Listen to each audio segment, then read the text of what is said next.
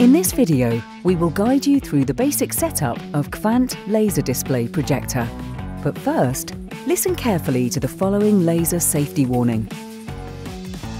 Make sure you use your KVANT laser display system in the safest possible manner and in accordance with the legislation in respect to the region where you are using it. Don't look directly to laser beams or laser projector aperture.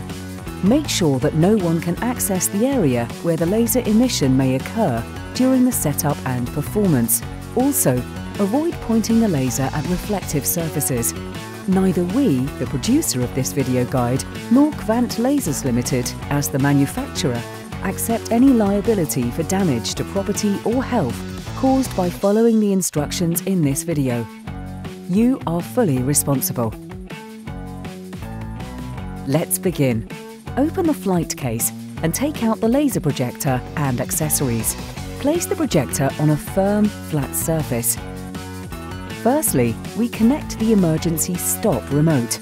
Use supplied 3-pin XLR cable and plug the female connector to the XLR socket at the rear of the laser system marked as remote input. The other end goes to the emergency stop remote socket marked as input.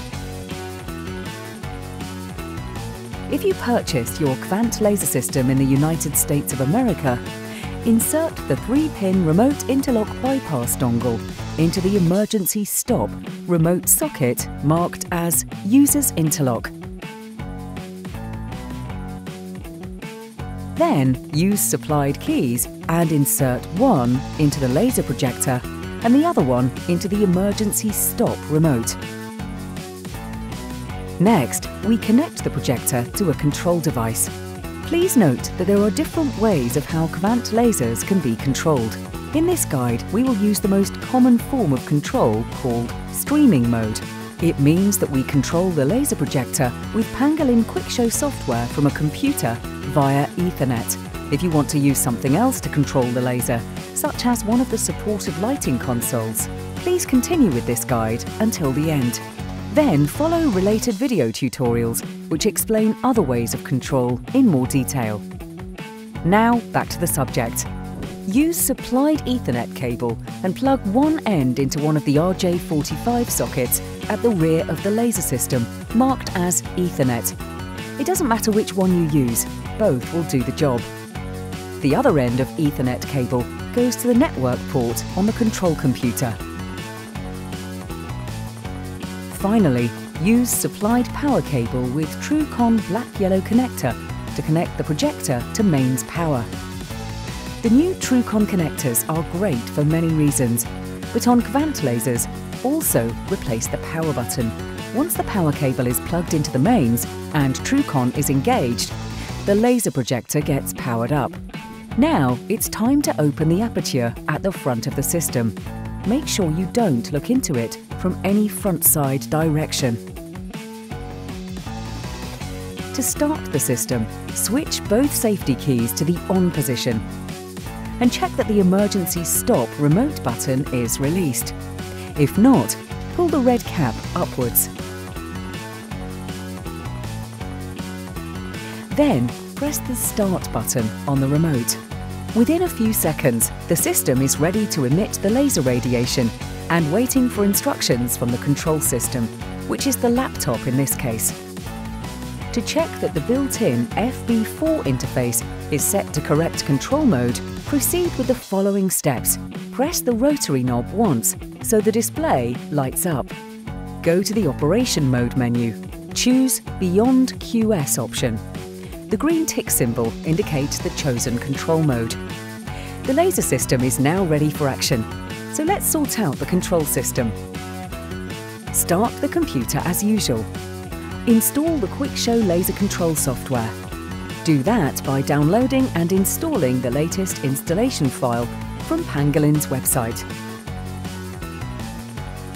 When installed, start the QuickShow program and follow on-screen registration and update instructions if there are any. Once completed, QuickShow will take you through the quick setup process. There are 3 essential parameters you must choose from the available options during the quick setup if your KVANT laser is full colour. First, high-performance scanners. Second, 3-laser RGB projector. And third, analog color system. Well done! You are now ready to make some laser projections.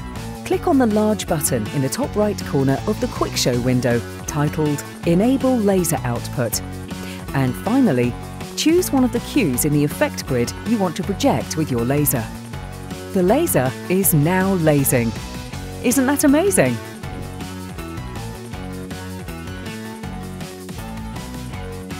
Okay, you may wonder why the projected image is smaller in size than expected, or why the projected image is flickering. Here we have a couple of simple hints for you. But please, be aware that changing the following settings without having a good knowledge of the subject can, in certain circumstances, lead to permanent damage to the scanning system, and the warranty does not cover that. Hint number 1. The size of the projection is set by default to 50%. To increase the size to 100%, go to Settings menu and Projector Settings.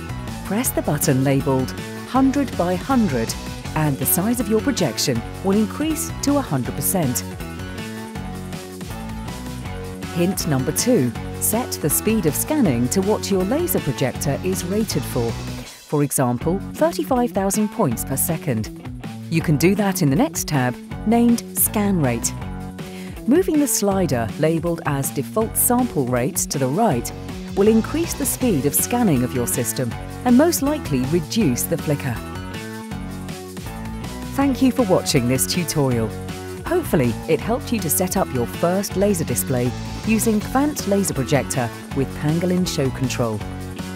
And if you want to know more about how to use Quick Show, please follow Pangolin Quick Show tutorials.